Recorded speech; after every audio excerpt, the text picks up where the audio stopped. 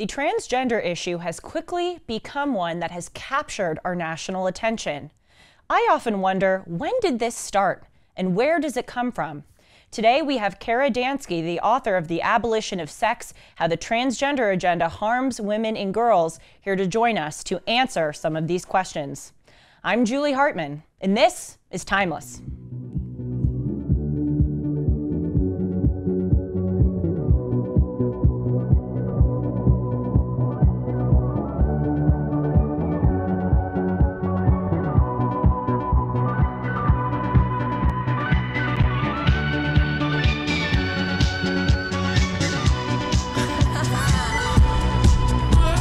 Friends, and welcome to Timeless, the show where I talk about timeless, eternal subjects. For those of you who want to see the news portion of the show, be sure to check out the Julie Noted playlist on this channel. Also, just as a reminder, my show with Dennis Prager, Dennis and Julie, is now officially premiering on this channel every Monday.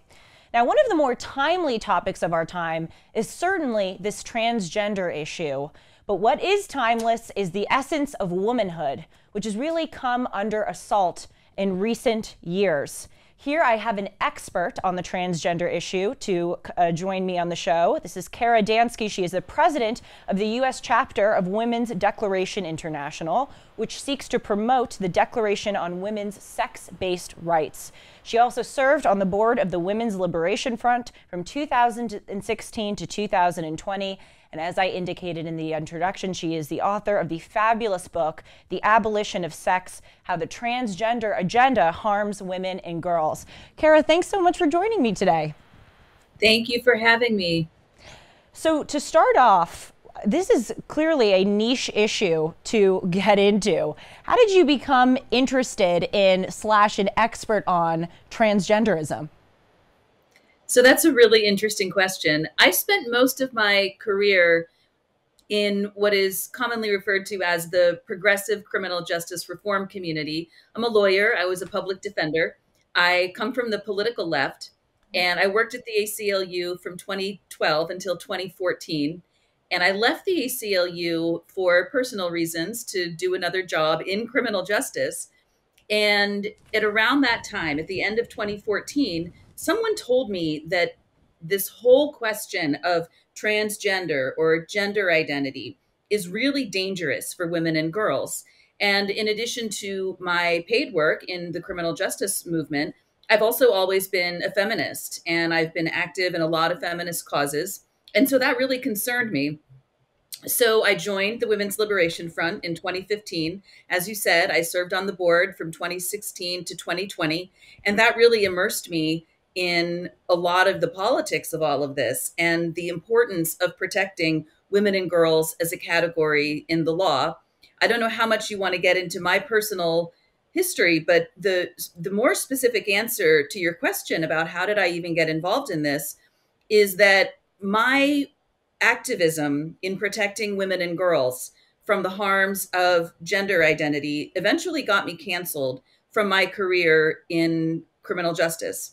So I kind of ended up being propelled into doing this work full time. Well, I absolutely want to hear about that. What happened? So in early 2019, I was working at a criminal justice agency in Washington, D.C. on criminal justice stuff. It had nothing to do with this. But at that time, I was on my own time volunteering on the board of Women's Liberation Front. And we held a panel at the Heritage Foundation, which was interesting because we are on the political left, we're radical feminists, and we wanted to hold a panel explaining the feminist leftist critique of gender identity.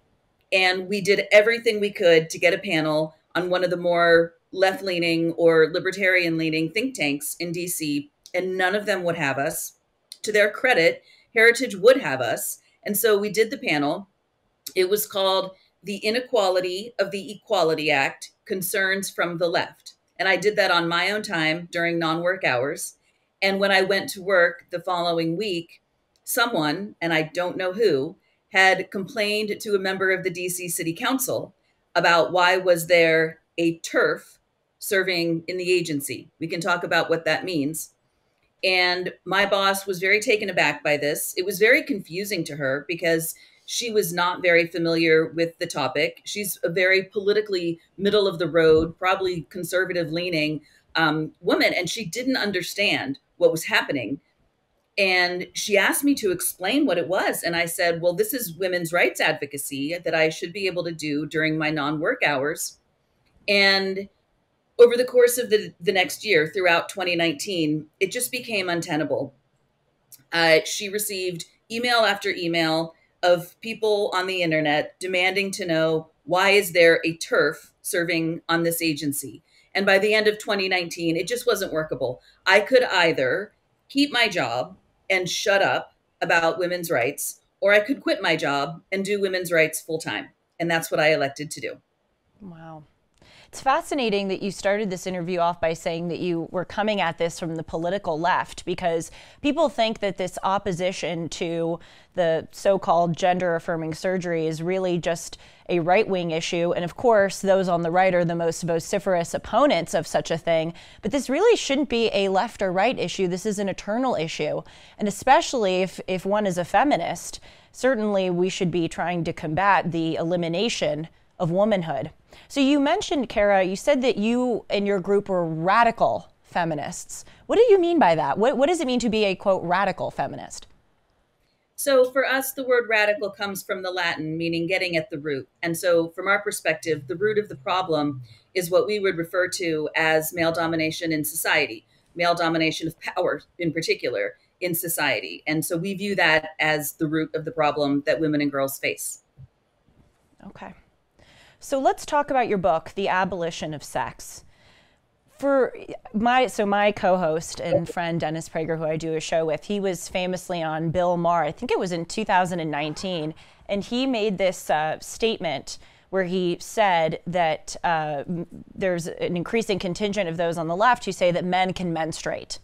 And the audience laughed, including Bill Maher. They thought it was such a preposterous thing. They thought Dennis was making it up. To say America is anti-Semitic is a lie. To say it is racist is a lie. Okay, These are giant left-wing lies. We're talking about degrees. To say that men can menstruate is a lie. And that is what is said.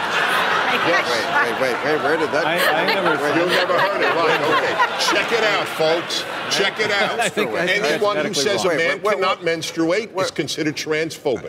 I missed this whole story. You did? I did. I agree. Now tell me where are you getting this? Just Google it. Can men menstruate? Who is saying this? You're talking about a very small percentage. Oh, really? Then how do you allow men, biological men, to run against women in the races in Connecticut and set all the high school records? Okay, but that's... they're called men. No. The Nation magazine said they're women. Okay, but I would agree with you on that. The way you framed it is nonsense. I framed it perfectly accurately. No, you didn't. And so here we are, 3.5 years later, in 2023, and if you deny that statement, then you're a bigot. How did this change so fast? Can you explain to us, where did this transgender movement come from, and how is it proliferated with such rapidity? You know, it's interesting that you mentioned Mr. Prager's appearance on Bill Maher. People in my community, radical feminists and our male allies, are very familiar with that interview. And we were cheering him on because he was absolutely right when he said that on Bill Maher. And it was very frustrating to many of us that, as you said, the audience laughed and Bill Maher laughed at him and said, "Oh, Dennis, you're being ridiculous." I think Bill Maher actually said, "Dennis, you're being ridiculous." And you're right, that has all come to be true. People do say that today. People say it on the floor of Congress. I think what a lot of people don't understand is that there are rank and file Democrats and many former Democrats all over this country who reach out to me all the time, and they're absolutely appalled with what the Democratic Party is doing on this topic. And the reason that most people don't know that is that we can never get a voice in the media. As you said, most mainstream media outlets always paint this dispute as being on the so-called, big bad Christian right. I'm using those words ironically, and a quote, smart marginalized community over here. But that's not what's happening at all. This so-called small marginalized community, and this gets to the answer of your question, is actually being driven by a massive industry. There are billions of dollars behind what I refer to in my book as the transgender agenda. This is not a grassroots civil rights movement. This is a very top-down, industry-driven, pharma-driven, medical supply industry-driven movement to obliterate the material reality of sex. Now, you could be forgiven for not knowing that because most people don't talk about it. It's always framed as the president likes to say, the civil rights movement of our time. But that is not true. That is not what's happening. Americans across the political spectrum have been lied to for the last several years, at least since 2016, although most of us didn't know it because we didn't know what the Obama administration was doing. I could talk about that if you'd like. But certainly since 2021, the day that President Biden took office, he signed an executive order 13988 that announced for the first time that the word sex was going to be redefined to include gender identity throughout all of US federal administrative law. And the administration has continued to push that. Now, the whole transgender movement goes back much further than that. And I talk in my book about so-called queer theory, which was prevalent in US institutions and other institutions in the 1960s and 70s. And that basically pushed the idea that sex isn't real. It pushed the idea that a lot of things aren't real. But for our purposes, its point was that sex isn't real. But if a bunch of weirdo academics in the ivory tower tried to persuade ordinary Americans that sex isn't real, they would have failed spectacularly. So they made up this word, transgender.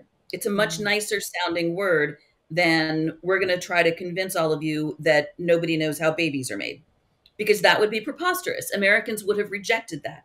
So they made up this whole concept that there is a transgender civil rights movement, and the Democratic Party and all of our institutions, all of our academic institutions, our business institutions, major media outlets, including Netflix and Amazon, all of them have largely persuaded Americans across the political spectrum that there's some category of people called transgender, when in reality, all 8 billion of us, every single human being on the face of the planet, is either female or male, including the people who call themselves transgender. Was that too much? No, not at all. I want to zoom in on what you said actually at the beginning of that answer. You're talking about big pharma, because what's fascinating to contemplate here is who stands to benefit. You very eloquently outlined how the Democratic Party, and specifically the professorial intellectual crowd, is sort of behind this movement. But can you please talk more about the pharmaceutical industry and how they are pushing this transgenderism? Just from a common sense perspective, it makes total sense that if you want to make a lot of money, and if you're big pharma, you put an entire generation's worth of children on hormones that they will have to take for the rest of their lives. So you can see it when you think about that. It makes complete sense. In addition, we can also document, and it has been documented, that the pharmaceutical industry is funding organizations like the Human Rights Campaign, which had its origins in fighting for lesbians and gay men and changed course radically thereafter. Pharma is funding something called WPATH, the World Professional Association for Transgender Health, which pushes, completely experimental procedures on minors and adults. It funds the Endocrine Society. So you can see this. And I can say that I will have another book coming out later this year that will be on a slightly different topic, but will go into these issues in much more detail. And I have found, in part through relying on the amazing research of my friend Jennifer Billick, who runs the 11th Hour blog, all of this can be documented. Sometimes when those of us in our position talk about this stuff, it sounds as though we're a bit conspiratorial. It sounds as though we're a bit crazy. I understand that. The problem, though, is that it can all be documented and has been documented and will continue to be documented. We're not making it up, I promise. One of the things that I learned from your book, Kara, and also from Abigail Schreier's book, who, as you know, is another titan, intellectual titan in this realm, is that the majority of youth transgenders are those who were born biologically as women and then transition to become men. I have even seen this in my own anecdotal experience in my life. In my high school and in college, it was almost always overwhelmingly girls going to boys. I have sort of a psychological theory that I'd like to run past you to see if you might agree with it. I think that the reason for that is, well, of course, you know, women are sort of more of a proclivity to let their emotions sort of rule over them, and maybe they sort of are emotionally influenced by this transgender movement. That could be one reason. I think there's actually a deeper psychological reason that women resent the hardships that come with being women. They think that men have it easier. And of course, in many ways, men do have it easier. It is, you know, unfair that we have to suffer through periods, whereas men don't. We have to suffer through childbirth as men don't. We get catcalled on the street, which is not fun, and men don't. And in many ways, of course, there are certain things about life that make it easier to be a man. I think that is why so many girls are becoming boys, because it's this deeper psychological resentment of the hardships that come with womanhood. How would you assess my hypothesis? Yeah, so I'm definitely not going along with your hypothesis that women are more emotional than men. Oh. That would be a very anti-feminist position to take. But setting that aside, yes, and that can be documented as well. I have heard from young woman after young woman after young woman. These are young women who have decided they've made a mistake, and so they detransition. We can talk a little bit about that. But these women talk about how uncomfortable they are with puberty, how uncomfortable they are with the ways in which they're being looked at by boys in their schools and by men on the street. And, you know, I can say that growing up when I did, it was bad enough to be a girl growing into a woman in my late teenage years and throughout my 20s. It was hard enough being, you know, relentlessly exposed to images of the ideal woman on magazines, in the checkout aisle at the store, and told that if I didn't have a certain body weight, that I was unattractive, and being ogled and catcalled, as you say, on the street. That was really hard. But it is infinitely harder for girls and young women today, in part because of pornography. And women and girls are saying that they feel really disgusted by the images that they see in pornography of the really brutal and violent ways in which women are treated. And they don't want that. They don't want that. They don't want to identify with that if that is what woman is. And so they will say, I hated getting breasts. And so they'll go to a doctor and they'll take a puberty blocker and oftentimes go on testosterone, and oftentimes have their breasts removed because they're so uncomfortable with the idea of being sexualized in our hypersexualized society. So I agree with you 100% that it's very difficult to be a young woman right now. And a lot of these young women will say exactly that. They did not want to grow into what they viewed as the hypersexualized version of womanhood that is expected of them today. And so they did their best to, quote, identify out of it with just really heart-wrenching lifelong consequences. These girls will never get their breasts back. Many of them will be infertile. I mean, it's just awful. I want to zoom in just quickly on our respectful area of disagreement. Why do you think it's anti-feminist to say that women tend to be more ruled by their emotions than men? My argument is that actually that's one of the distinctions between men and women, and it can be both a good thing and a bad thing. I think one of the things that makes women different from men in a good way is that we are more empathetic and we are sort of more attuned to one's emotions, but that it can also have an Achilles heel where that we can be ruled sometimes by our emotions. So I'm just curious, as we're talking about these distinctions and, you know, the importance of womanhood, why is that an anti-feminist thing to say? So the feminist argument against that would be that there's nothing about femaleness that makes us naturally inclined toward being more emotional or being more nurturing. The feminist argument would be that all of those things are imposed by society. We don't have to argue about that or not. I'm just saying that's the feminist critique of what you're saying. And then another thing that feminists would say is that it's not that women are more emotional than men. It's that stereotypically women are differently emotional than men. So the kinds of things you're talking about in terms of women oftentimes being more comfortable crying, oftentimes more comfortable being in touch with our emotions, I think that that's true. But I don't think it's natural. I think it's societally imposed. But when we say that women are more emotional than men, it kind of ignores the ways in which men can often be extremely emotional. You know, you'll see arguments. In other words, like men oftentimes tend to be more inclined toward anger. That's an emotion. When a man, you know, when you see a man raging at another man or at a woman, that's because he doesn't have his emotions in check. And he's not able to say, okay, I am sitting here with anger, I'm feeling anger, and I need to process that anger in an appropriate way. Instead, he just lashes out. And we see this in all aspects of society. So my point of that is not to bash men at all. It's just to say that I don't think it's that women are more emotional. I think that it's that we tend to be differently emotional.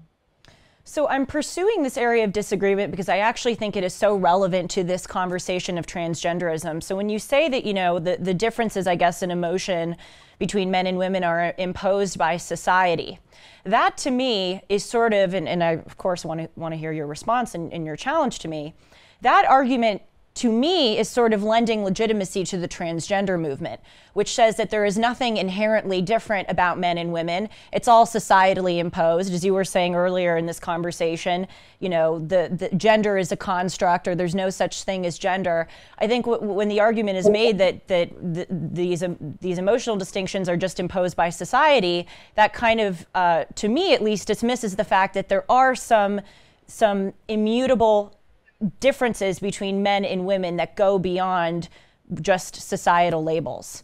Does that make sense? So whether there are immutable personality differences between women and men, a radical feminist would say, no, there are not immutable personality differences between women as a class and men as a class. But that is not to deny that there are clearly physiological differences between women and men.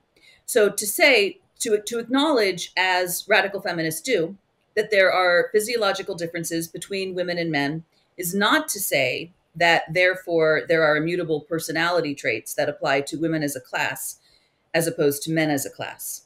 Mm-hmm. Well, so it's interesting because feminists often get accused of being behind this whole transgender thing for the reason you just said. But it's really not true. Feminists were never saying that there are no differences between women and men. We just maintained, I wasn't there during the second wave in the 60s, but feminists during that time weren't saying there's literally no physiological differences between women and men. And they weren't saying that men can become women or that women can become men. Quite the opposite. Radical feminists in the 1970s in particular were very concerned about the whole transsexual movement, which became transgenderism. But in any event, radical feminists would not maintain that there are no differences at all between women and men, just that they're physiological. Right. I maintain that the emotional part that can more dominate women, and also on the other side, the more sort of violent sexual nature that can dominate men. I think those are sort of offshoots of the physiological differences. At least that's my perspective, but I take your point.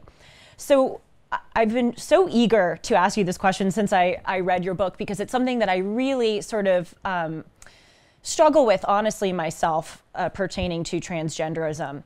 I remember back in 2015, I think it was, when Caitlyn Jenner transitioned. She gave the famous interview to Diane Sawyer, where then Bruce was talking about how for all of his life he really believed he was a woman. It was so devastating to see, and that was my first. I was 15 years old. That was my first introduction to transgenderism. And I remember seeing, the images of him running at the Olympics, and he said he was trying to assert his masculinity when he really felt like he was feminine.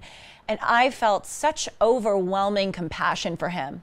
I thought, my God, it must be so difficult to live your life feeling like you don't belong in your body.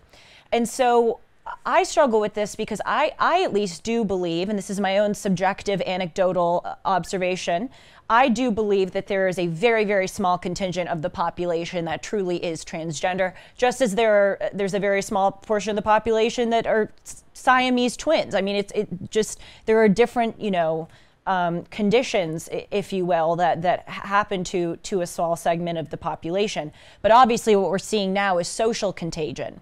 Would you agree that there are some individuals, a small portion, who truly are transgender? So in order to answer that question, I have to ask you, what do you mean by people who are transgender? What is that category of people to you? To me, it is individuals who are truly plagued by gender dysphoria, who really were born with that as just as someone who was born with bipolar or schizophrenia is truly born with gender dysphoria. Someone like Caitlyn Jenner, for instance, I think really was born with that, with gender dysphoria. Caitlyn Jenner is obviously biologically a man, but I think she truly has that gender dysphoria. Whereas the individuals or the teenagers that we're seeing today, I don't think they have the gender dysphoria. I think they have the social contagion of thinking they have gender dysphoria. What does it mean to be born with gender dysphoria? Well, I think that just as you are sort of born with genetic proclivities to be depressed or to be schizophrenic, I think it's a mental illness or a sort of physiological part of you that you are born with, a diagnosable trait. Okay, so you're saying it's a diagnosable mental illness, but things like depression and schizophrenia aren't diagnosed in infants. Well, they're diagnosed later, but I believe that certain individuals are born with certain I'll give an example. Autism is one. Autism is something that maybe you're diagnosed later, but you are born with. I view gender dysphoria as similar to that. Okay, so if gender dysphoria is a sincere belief that one actually is the opposite sex, is that sort of a working definition? Yes. Okay. Or so one feels misaligned with their genitalia. So how is that possible in infancy? I'm telling you, it's my subjective anecdotal sort of observation, and I'm willing to be challenged on it. It's not my, be all end all point of view, but I do think that there are some members of the population who really do struggle with it genuinely. I don't rather doubt than the social contagion. I don't doubt for a second that there are people who really struggle with this. And again, I'm getting my information from people who fall into the category of detransitioners. Whether we're talking about women or men, these are people who talk very sincerely, and I don't question them at all, about how deeply distressed they were at the thought of themselves as being the sex that they are. It's psychological anguish for people who go through this. I don't question their sincerity. It's just that I have never seen any credible scientific evidence to suggest that anyone has ever been born in the wrong body, or that anyone has ever changed sex, or that it's possible to change sex. So is gender dysphoria different than something like autism, where, so you're saying it's sort of a developed mental illness rather than something that you are genetically born with? Or genetically perhaps is the wrong word, but you are at birth or very early in life, it's something that afflicts you. You're saying gender dysphoria is something that is an illness that you sort of learn, because according to I think it's the DSM-5, which is the Psychiatric Association, mental illnesses, obviously it lists one of them. It doesn't say whether or not it is sort of developed socially. It's listed alongside things like autism that one is sort of born with, if you will. Yeah.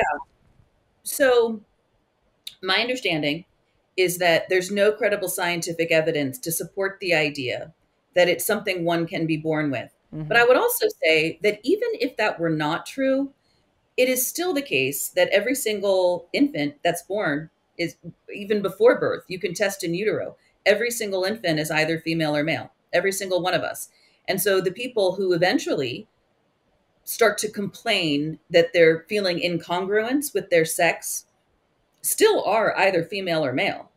And I agree with you that I understand it to be a debilitating condition, to sincerely believe that one is either the opposite sex or somehow no sex or both sexes. Right. I'm sure that is a terrible state of affairs mentally.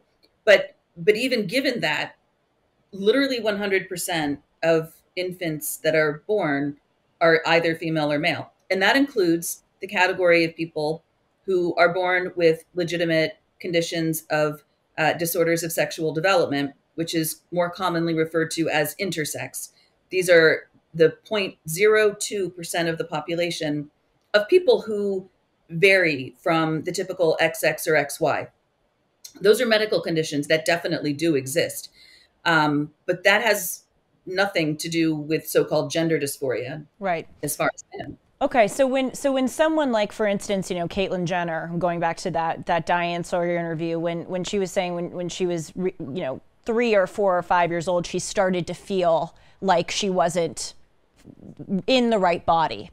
You're saying that is an illness that is developed at that age, rather than something, again, like autism or depression or schizophrenia or bipolar that is sort of born in you. You're saying that someone who's maybe 3, I mean, of course, in today's society, someone 3, 4, or 5 years old, it could be because there's a drag queen twerking in front of them at their school. But someone like Caitlyn Jenner, who grew up probably in the 50s, 60s, when she in a different environment is feeling that at a very young age, are you saying, and I'm asking it genuinely, I'm not disagreeing, I'm truly trying to understand, are you saying that it's developed?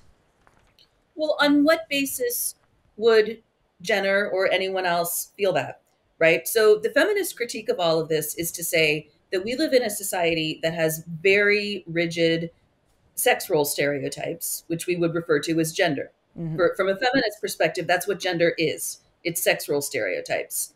And most of us don't completely align with either of them, but they are very rigid, and they were even more rigid in the 1950s. So if Jenner was feeling that he wasn't somehow male, mm-hmm. that could only be on the basis that he didn't feel like he fit into society's box that society put him in, which is, the blue box, the stereotypically male box. I don't know exactly what traits he was referring to that he sort of felt he identified with. You probably remember better than I do. I don't know if he said he felt more nurturing or he felt something like that he associated with femininity made him think, oh, I must be a girl. Mm. But from a feminist standpoint, that's all very sexist. We've seen over and over again, we'll see people who say, when I was little, I loved to play with my mom's wardrobe and I loved to put on her high heels and I loved to put on makeup. Therefore, I'm female. From a feminist perspective, that in itself is totally sexist. The idea that women are people who wear dresses and high heels and makeup, that's the girl box. That's sexist stereotyping. That's so how is that sexist stereotyping if it's what is usually understood or what sort of how you observe women to dress and act and behave?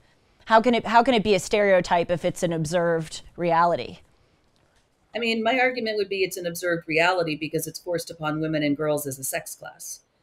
High heels are very harmful. They cause a lot of damage to our feet and our legs and our back. And we're told that we sort of have to do these things if we're going to conform to society's expectations of what women and girls are supposed to look like and act like and do. So to ask the Matt Walsh question, or the question that the Senate people were asking Ketanji Brown Jackson, what is a woman? A woman is an adult human female. And I just want to say Matt Walsh did not invent that question. It's No, of course he didn't, but he's been famous for it. So you're saying that the only distinctions between men and women are the genitalia? No, not at all. I mean, it's not just about genitalia. We have physiologically different bodies. But when you're talking about the high heels and the dress and the makeup, you're saying that is being societally pushed upon women rather than something that they have a natural proclivity to want to engage in. Do you think women have a natural proclivity to want to engage in I guess beauty activities, if you will, like makeup, hair, fashion, or do you think those things are forced upon by society? As a class, they're forced upon us by society, but do individual women enjoy playing with fashion and makeup and hair? Sure. Mm. So as a final note, how do you see this ending? This transgender movement has come to infect every area of society. It's been really astonishing. I'm sure you're aware of the public school education codes, whether it's in Arizona, New Jersey, Oregon, talking about punishing certain teachers, school districts if they don't conform to this. How do you see this getting any better? Well, there's a lot of work to do. So my organization worked very hard to advance the Protection of Women and Girls in Sports Act, which passed in the U.S. House last Thursday. And we're working very hard to see if we can advance it in the U.S. Senate going forward. We work in the courts. We're working currently on some briefs that will be filed in federal appellate courts to allow states and schools to maintain sex-specific bathrooms and sports. There's a lot of work to be done at the local level. I know that parents are increasingly speaking out about the topics you're talking about with respect to schools. Parents are going to their school board meetings and complaining about mixed sex bathrooms. Parents are going to school board meetings and complaining about the curriculum that their children are being taught, that anyone can be either a boy or a girl. And I'm so happy to see those parents get really actively involved at the local level, because those of us who do this kind of legal and policy advocacy, mostly at the state and federal levels, we can't be everywhere. And it's really the parents whose voices are some of the most important, and I just want to say, especially to the parents whose children are struggling with this, I dedicated my first book to them. And I just have nothing but compassion for the parents who are watching an industry destroy their children's bodies and lives. I think it's terrible, but also the parents who are not struggling with this are really showing up and saying, no, don't teach my kid that sex isn't real. Don't teach my kid that anyone can be either a girl or a boy. And it's really great that they're doing it. And I hope parents continue to do it, because it's really important work. School boards need to hear from you parents at the local level. Well, God bless you. It is especially brave coming at this from the left, the way that the left silences and vilifies people who speak out against this. This is Kara Dansky. She's the author of The Abolition of Sex, How the Transgender Agenda Harms Women and Girls. Thanks so much again for coming on. Thank you. Have a great rest of your day. Thanks so much for joining us today. Kara just said to me when we clicked off for that interview, she said, I love that we are able to disagree with one another, because we don't see that nowadays. It's so difficult for people to disagree with one another respectfully.